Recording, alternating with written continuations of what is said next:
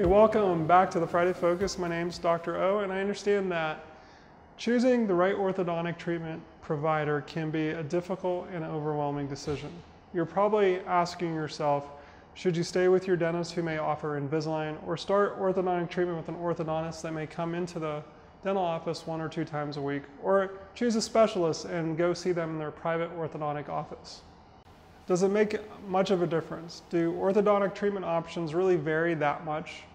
Should you choose a provider based on price, value, convenience, technology, or expertise?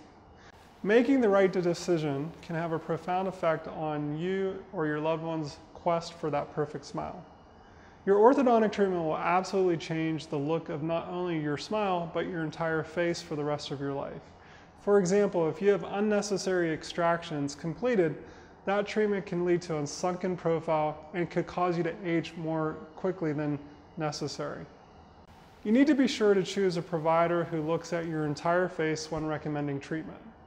Since we know that information is powerful, we have listed down the important features to look for when choosing an orthodontic treatment provider. First, you should ensure that all your doctors have an orthodontic degree and experience. The practice is dedicated and they have a dedicated orthodontic staff. Second, it would be ideal to have the practice or the orthodontist available 6 days a week. Third, the practicing orthodontist should be really the owner of the practice.